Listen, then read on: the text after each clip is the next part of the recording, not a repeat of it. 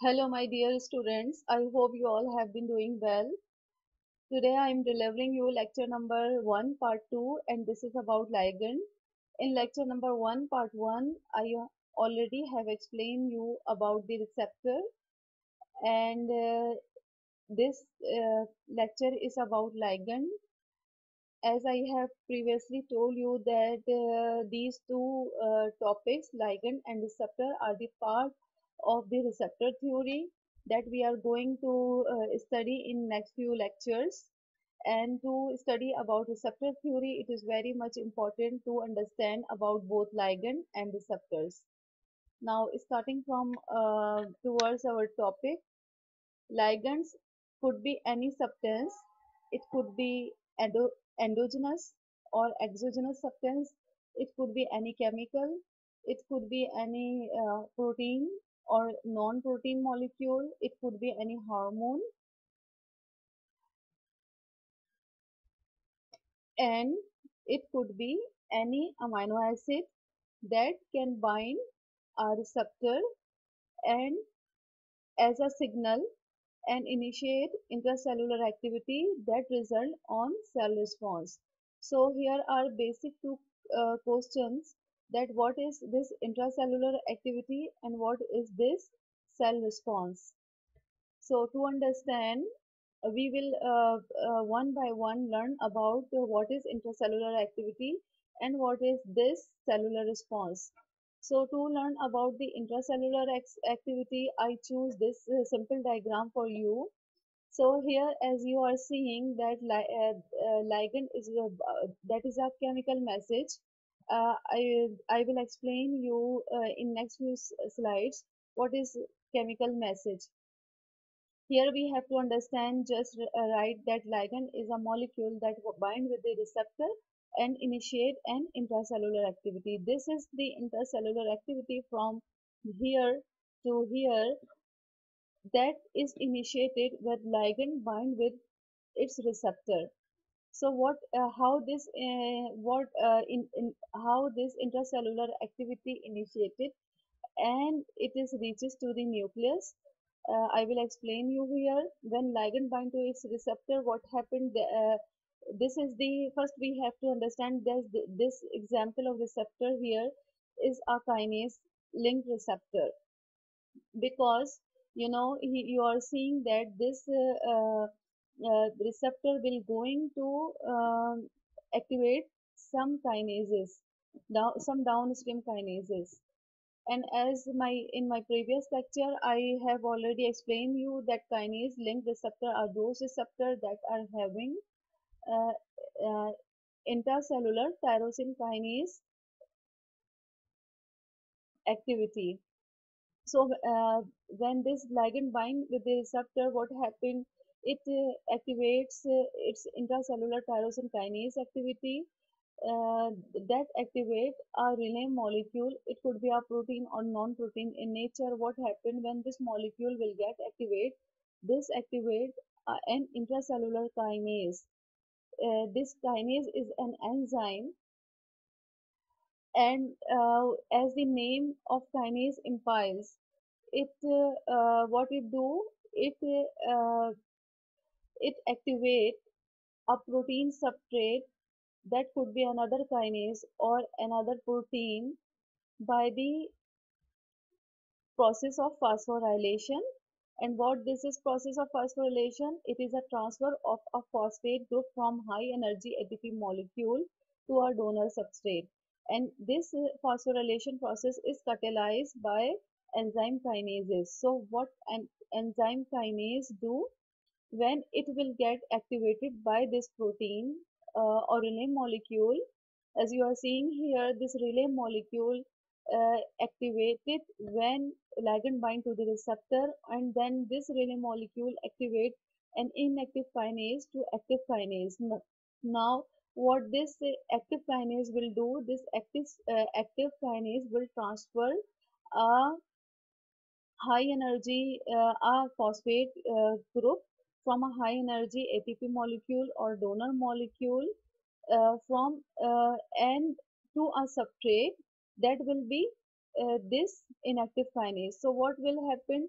This inactive kinase will get active, and then this active kinase will goes on to activate another inactive kinase or another inactive protein. So uh, uh, this process of activation will goes down from the cell membrane to the cell nucleus uh, in a form of a cascade, and or biochemical changes, and this cascade that is initiated by the binding of a ligand on the receptor.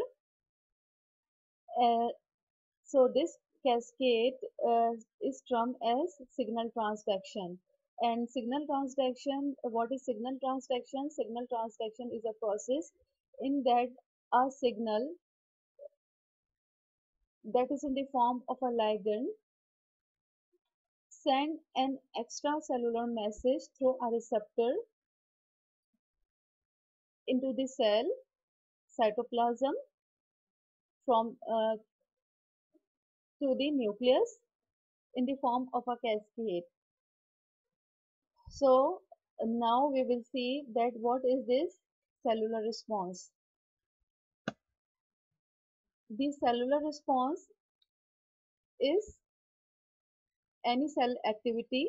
It could be cell proliferation, it could be cell migration or angiogenesis, it could be inhibition of apoptosis, means any cell activity that is initiated when a ligand bind to the receptor on the cell surface. So how this activity or cellular response initiated, uh, and what is the chemical message? Uh, Here we are having an example of a ligand, that is epidermal growth factor. As the name implies, that epidermal growth factor means it is a kind of the factor that will initiate the growth of the cell or the proliferation of the cell. So as this is a signal, means this ligand is a signal, as it is having the information uh, of cell growth and proliferation that this ligand have to uh, transfer till the nucleus.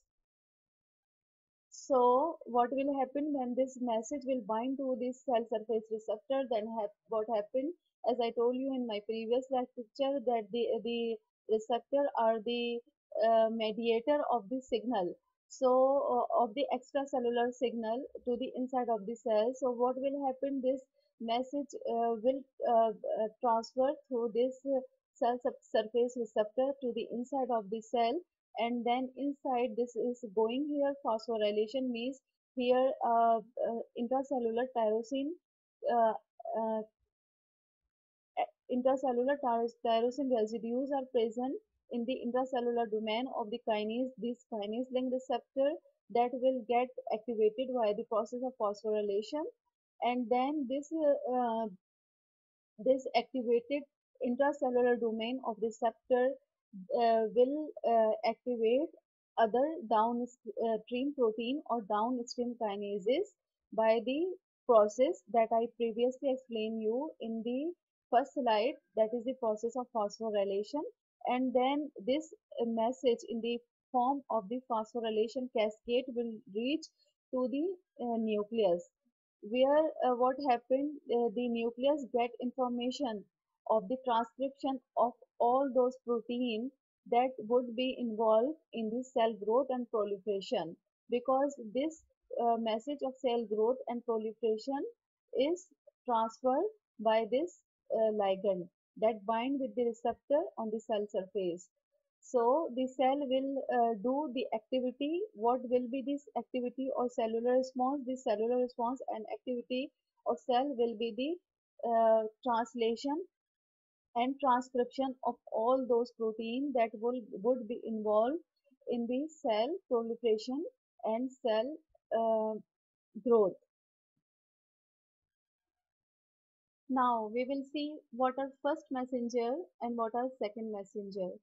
So first messenger is a ligand that binds to a cell surface receptor and initiates intracellular activity. This first messenger, as I told you previously, could be any hormone, any neurotransmitter, it could be any xenobiotics, or it could be endobiotics, it could be drug, it could be bacteria, and it could be virus, or it could be any amino acid. Anything means any substance that will bind with the cell surface receptor uh, and initiate intracellular activity that will result on cell response will be called as first messenger. However, second messenger will be that will relay signal that would be received at the receptor surface. Uh, I hope you are understanding. The second messenger would be the molecule or means a non-protein molecule that would relay a signal that would generated on this after binding the uh, first ligand on the cell surface receptor. So this second messenger could be any means a non-protein molecule. It could be cyclic AMP, cyclic GMP. Cyclic AMP is a adenosine monophosphate, cyclic adenosine monophosphate, and cyclic GMP will be cyclic guanosine monophosphate. It could be inositol triphosphate. It could be diacylglycerol, and it could be calcium. So here we will see what are first messenger and what will be the second messenger. So as you are seeing, this ligand is binding with the cell surface receptor, so and initiating an intracellular activity that is resulting on a cell response. So this ligand is called as first messenger, and due to this ligand binding on this cell surface receptor, what happened here? This activated receptor that activate after binding of ligand on the cell surface receptor activate an enzyme that is adenylyl cyclase, and then this adenylyl cyclase convert an ATP molecule into cyclic AMP. This is cyclic AMP is a non-protein molecule. What this non-protein molecule do? It goes to activate another protein and relay the signal that is generated by binding uh, of ligand on cell surface receptor. So this cyclic AMP molecule, that is a non-protein molecule at that relay the signal of the first ligand uh, to the downstream molecule is termed as the second messenger. Here are some examples of ligand that are hormone in nature. So these ligand could be steroid hormone in nature, like estradiol or testosterone. They could be peptide hormone like oxytocin. They could be simple amino acid. They could be prostaglandins that are lipid in nature. So important thing is that where these ligand synthesized or generated inside the cell, and how they reach to the target site. I told you in my first slides that the ligand could be any endogenous substance, it could be any exogenous substance. So in case of endogenous ligand, they could be hormone, neurotransmitter, or any other protein that could be synthesized in the body. And how they reach to the target site? Target site will be the cell that is having their receptor. So these ligand synthesize, for example, in case of hormone and in case of neurotransmitter. Here we are taking the example of hormone. The hormone are, for example, oxytocin. Oxytocin, where it's oxytocin synthesized, oxytocin synthesized in the brain. So assuming that this is the means if the uh, uh, if the oxytocin is synthesizing in brain, so assuming that this if this cell is present in the brain and here the oxytocin is synthesizes, how this will reach to the target site, that would be the cell is having the uh, mm, oxytocin receptor. So this hormone oxytocin will goes into the bloodstream, and then it is travel with blood, and then it will then diffuse from the endothelial membrane of the blood vessel to the site where the cell is present and is having the oxytocin receptor. Then this ligand that is in the form of oxytocin hormone will bind to the receptor and then will initiate the intracellular activity. Now we are taking the example of neurotransmitters that use as um, ligand. So they can be dopamine, they are noradrenaline, that may be serotonin, and they may be substance P, that is glutamic acid, they may be glycine, GABA, enzyme, GABA neurotransmitter. All these are the neurotransmitter that act as a messenger or signal, and goes to the target cell where they bind with the receptor, and then they transfer the signal that is they are carrying to the inside of the cell and initiate intracellular activity, and due to this intracellular activity cell will respond as perform cellular response. So in this picture we will see how this neurotransmitter that act as a ligand would work. So these neurotransmitter uh, synthesize and store in the vessels of vesicles of presynaptic neuron, uh, terminal button of presynaptic neuron. So these are the neurotransmitter that are enclosed in the vesicle that are present in synaptic button of the presynaptic neuron. It is the presynaptic neuron and it is the postsynaptic neuron. And these are the synaptic means terminal button or synaptic uh, means the end of the neuron. So we are seeing that these vesicles that are having the neurotransmitter in the form of a ligand are present here. So how these ligand will transfer the signals that they are carrying? What happened when the neuron is having an action potential? So this action potential that is generated in this cell body of the cell will travel throughout this axon and will reaches to this terminal button where the action potential will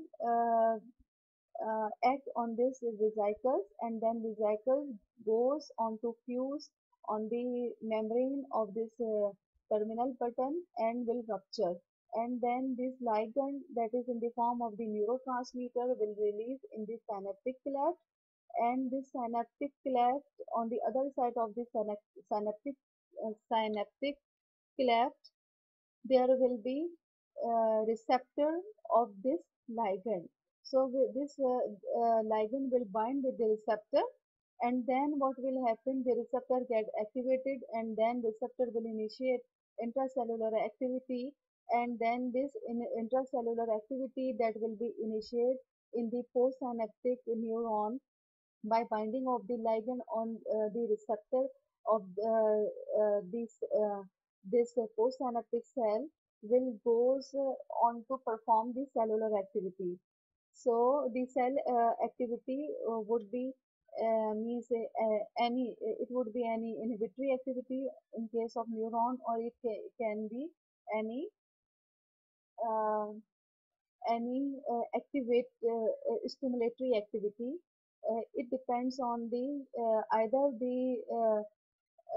the second neuron will perform the activity or will not perform the activity, would be depend on the message of the signal type. For example, if there will be the signal will be the neurotransmitter, uh, glutamate neurotransmitter, or acetylcholine transmitter. So these are activating transmitter or activating signal. So in this case, the other neuron will be perform its cellular activity. If the ligand will be GABA, so GABA is an inhibitory signal. So what will happen? The other neuron will inhibit its cellular activity after when GABA will bind with the cell surface receptor. So now we will see where this ligand bind to the receptor. So the place where the ligand bind with its receptor, this place is termed as ligand binding site, and this place uh, it would be complementary to the to that surface of ligand that should have to bind with this site, and the ligand binding site is lined with the amino acid residues. As we can see here, this is the site where ligand have to bind, and this we call as ligand binding site. And this is the uh, here is the ligand that is getting fed into this ligand binding site, because this site is complementary to this ligand. And this site, how this ligand bind with this ligand binding site, or how this ligand get attached and get attract to this ligand binding site, this attachment is due to the presence of different forces. How these forces generated, and what is the reason of generation of these forces in the ligand binding site, because the ligand binding site is lined with the amino acid residues, and you know these amino acid residues having different charges. Some amino acid are positive charge, some amino acid are negative charge, and some amino acid are polar. So because of this negative positive charge and their polarity and hydrophobicity, the amino acid residues that are present at the surface of this uh, ligand binding site will make the bonding with the ligand that will be already having some charge or some polarity. So you are seeing here there are different bonds that are means forming between this ligand binding site and this ligand.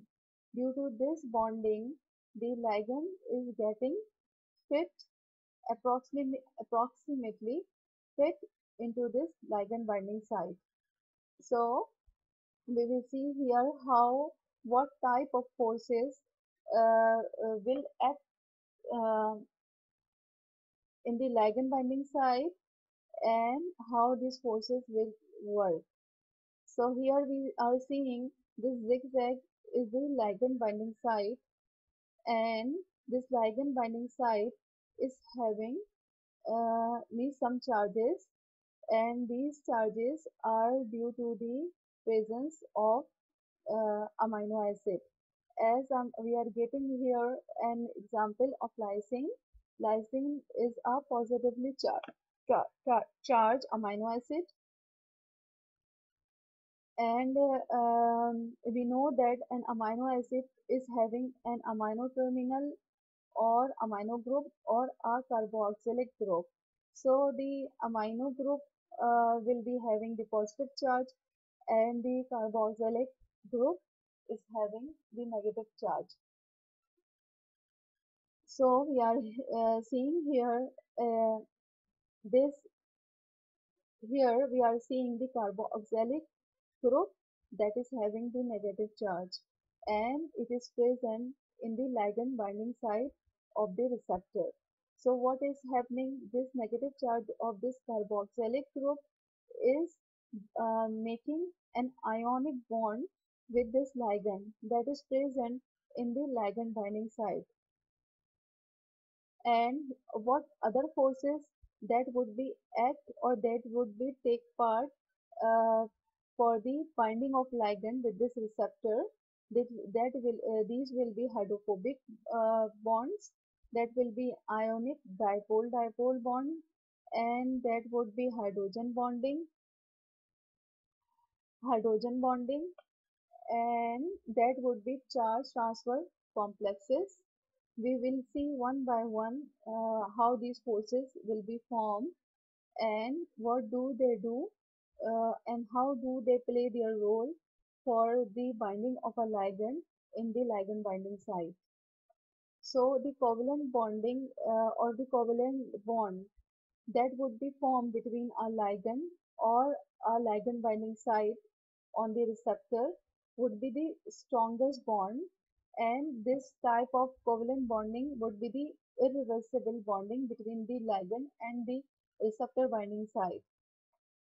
And how this covalent bonding form? This covalent bonding form due to the sharing of an electron from each of the two participating atom. Means one ligand will share its one electron, and the amino acid that is present, functional group of amino acid uh, um, or the um carboxylic terminal group of the amino acid or the amino terminal group of the amino acid will share one electron, and the ligand will share one electron, so that this bond, covalent bond, would be formed between ligand and the receptor binding site. So how the hydrogen bonding is formed between the ligand and this receptor binding site, as I have already told you that how hydrogen bond form between the lone pair of an oxygen atom and between the hydrogen atom of the other functional group. So in the case of this salicylic acid, this is a ligand and it is a drug. It is a drug, so it is an exogenous ligand. It is having a hydroxyl functional group. Hydroxyl functional group is having a hydrogen atom.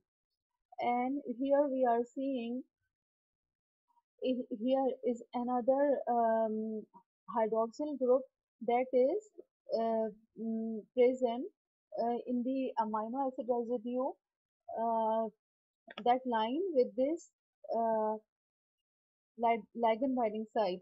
You know this that is present the receptor ligand binding site or uh, the site uh, on the receptor that is lined with the amino acid.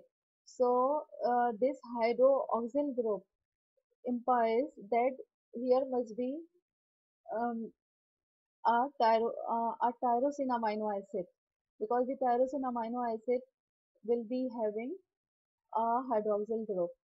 So what will happen? This lone pair of oxygen will form the bond with the hydrogen atom to the ligand, hydroxyl group, functional hydroxyl group of hydrogen atom.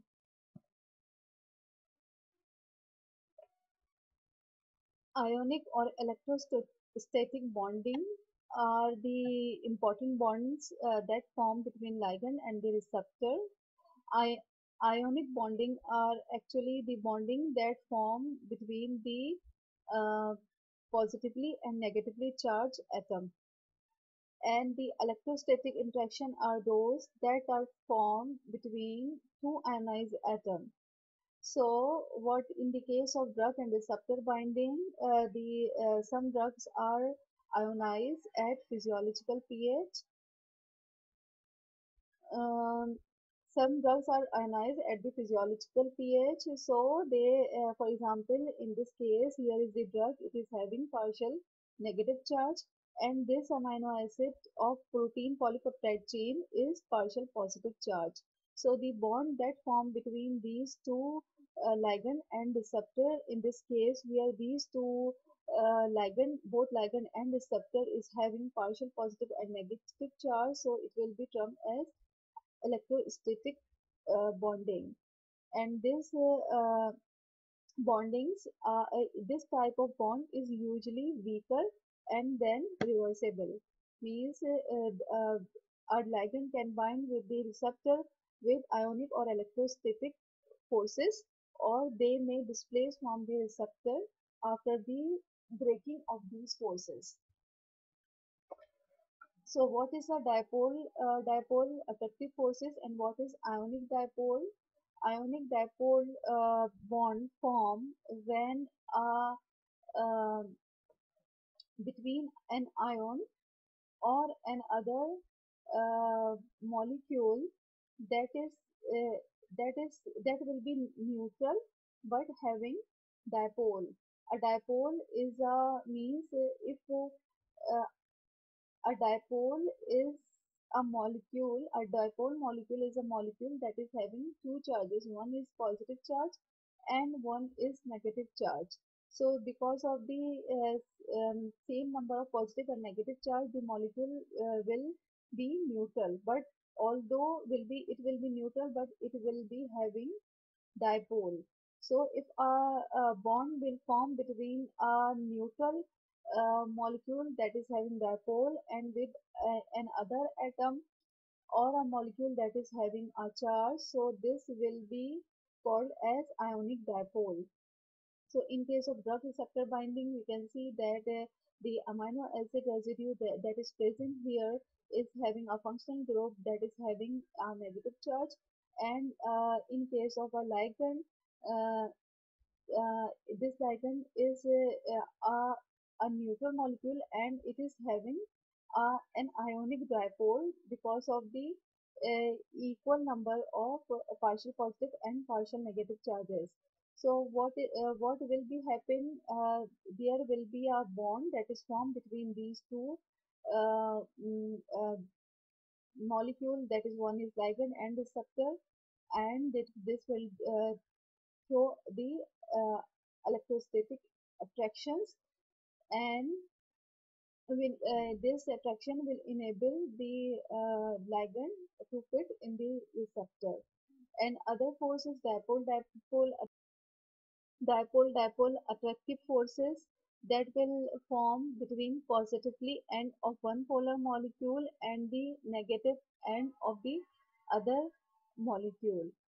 So in this case, we are seeing that this amino acid that is here present in the active site of the receptor is having hydroxyl group, and here it is having partial negative charge, and this is making bond with the partial positive uh, part of this ligand molecule. So this dipole attractive forces form weaker bond than ionic bond. However, they are important because of the large number of these bonds that are usually formed between the drug and the receptor are these dipole attractive forces. How this how these charge transfer complexes will be formed between ligand and receptor.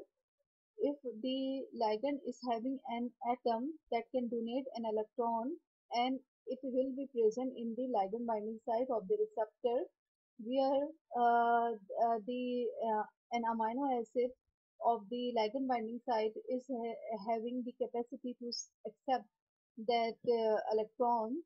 So what would happen as a result, one uh, uh, compound or one group that will be the ligand and having the capacity to donate an electron will get partially positively charged with respect to the charge of the atom of that amino acid that would be having capacity to accept the electron of ligand. So what will happen? A weak electrostatic bond formed between ligand and the receptor, and will help to fit this ligand into the ligand binding site. However, hydrophobic bond between ligand and the receptor will be formed when both the ligand will be hydrophobic in nature and the amino acid residue of uh, the receptor binding site of the polypeptide chain would be hydrophobic in nature. If the amino acid is hydrophobic in nature, it means it is non-polar. It means it cannot soluble in the water.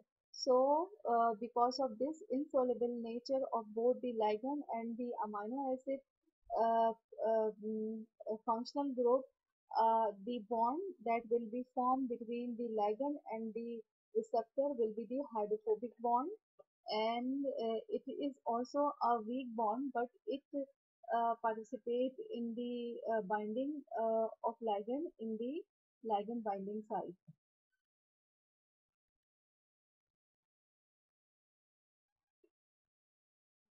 However, hydrophobic bond between ligand and the receptor will be formed when both the ligand will be hydrophobic in nature and the amino acid residue of uh, the receptor binding site of the polypeptide chain would be hydrophobic in nature. If the amino acid is hydrophobic in nature, it means it is non-polar. It means it cannot soluble in the water. So, because of this insoluble nature of both the ligand and the amino acid uh, functional group, the bond that will be formed between the ligand and the receptor will be the hydrophobic bond, and it is also a weak bond, but it participate in the binding of ligand in the ligand binding site. So we will see here uh, how this hydrophobic bonding and the London dispersive forces play their role for binding of ligand into the ligand binding pocket. So we are seeing here a drug that is non-polar in nature. It is hydrophobic, and the side where it is going to bind in the ligand binding site of the receptor, it is also non-polar in nature. So what will happen, as this drug is non-polar in nature, so it is not having any attraction with the water molecule. So when it will come closer to the site where it should have to be bind, so what it will do, it will displace the water molecule from this side and will uh, come closer to the site of the receptor through the electrostatic interaction, and then there will be a bond that is formed between uh, this drug and the ligand binding site. And here are we can see these uh, two dipoles, one between the drug and one between the uh, receptor binding site, and this dipole are generate because of the uneven distribution of the charges, partial positive and partial negative charges over the surface of the um, uh, uh, surface of the molecule. And because of this transient uh, dipole generation, one dipole that is having the side of the one dipole that will be having the partial negative charge will form a bond with the that side of the drug that is having partial positive charge. So here we will see how the receptor transmit a chemical message when a ligand bind to the receptor. So in my previous slides, I explained how the ligand in the form of a drug come closer to the receptor in its receptor binding site. Of course, this is because of the forces that will happen between ligand and the receptor binding site. That is, these forces include covalent bonding, hydrogen bonding, hydrophobic interaction, and ionic bonding, electrostatic interaction. Because of the uh, participation of all these forces, ligand come uh, closer in the receptor binding site. And now we will see how the receptor, after the coming closer of ligand in the ligand binding site, how the receptor transmit a chemical message when a ligand bind to the receptor site. In these slides we will see this phenomena. So to understand this phenomena, we are taking here two examples. One example is an ion channel, and other example is a G protein coupled receptor. So we will see how this ion channel will open uh, when the ligand will bind with the receptor, and how this G protein coupled receptor when will work or will uh, allow to bind with the G protein with the receptor, or activate the G protein by the receptor when ligand will bind with this G protein coupled receptor. So we will understand one by one. So taking the first example, that is the example of an ion channel.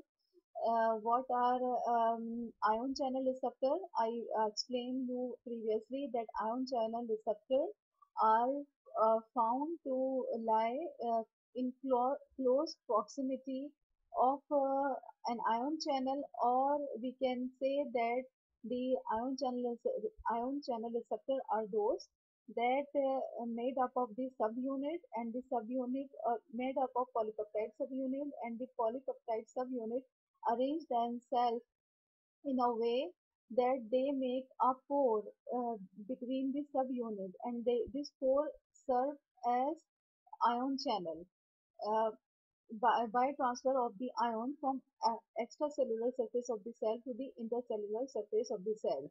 So here in this case, this receptor is lying near the anion channel. So we will see how this ion channel will be open after the ligand binding with the receptor. So we are seeing here that a ligand is binded with a receptor in the receptor binding site through hydrogen bonding and weak ionic bonding.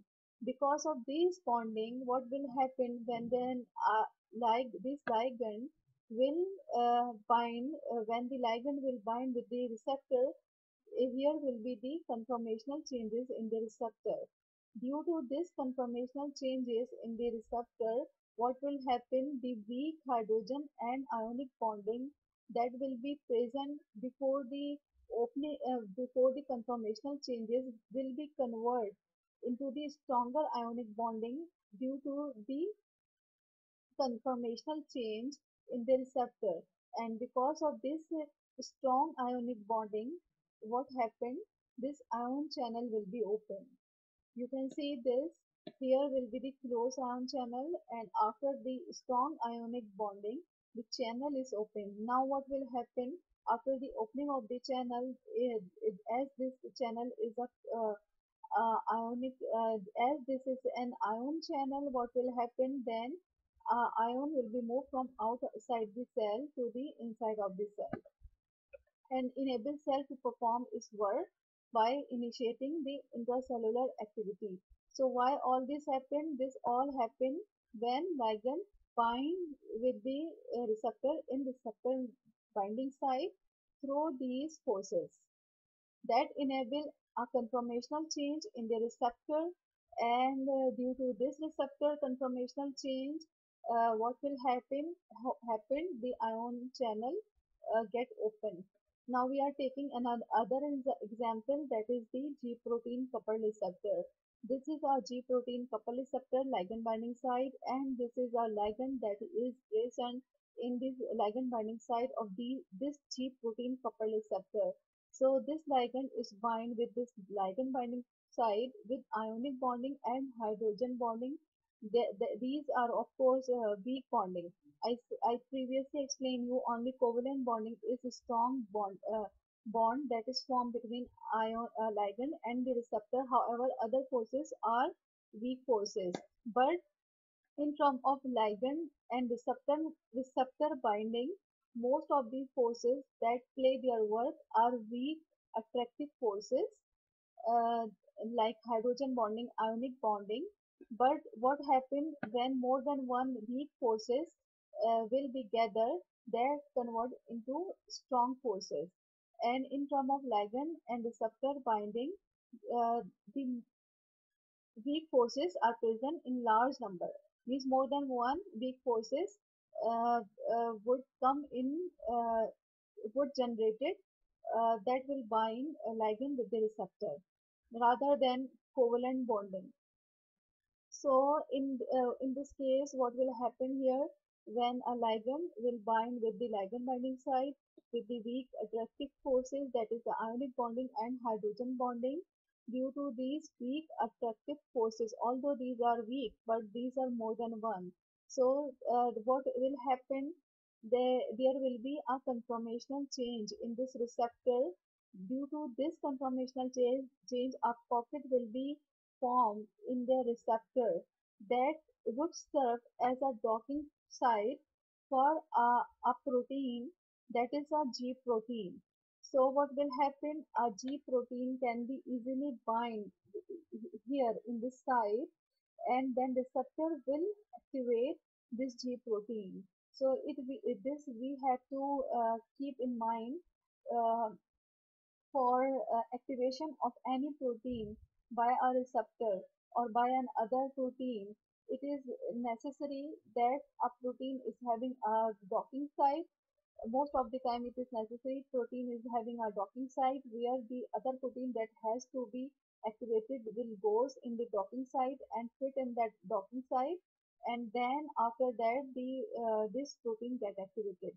So in keeping in your mind the G protein couple receptor, that I have previously explained you in my previous lecture, how the receptor means G protein couple receptor perform its activity. G protein couple receptor perform its activity by activating a G protein alpha subunit. So what will happen here? Here the docking site that is generated by the conformational change of the receptor, and what uh, happened, uh, due to this conformational change, the alpha subunit of G protein will bind, will come in and fit in this docking site of the receptor, and then the other subunit beta and gamma subunit will be detached from this G protein, and then alpha subunit will goes on to uh, activate or open the other ion channel. Then ion will goes inside and initiate the intracellular activity of receptor and respond the cell to perform its work. So my dear student, this is the book. You can consult with this book, and these are some web links. You can also do more reading from these web links. This is one research article. It is about the receptor type. You can also clear your views by reading this research article. Thank you very much and be safe from COVID-19 by avoid touching your avoid shaking your hands, avoid come closer with each other, disinfecting your belongings, wash your hands with 20 seconds with soap, and avoid touching your face, and stay home and be protected yourself with by using face mask while you go outside.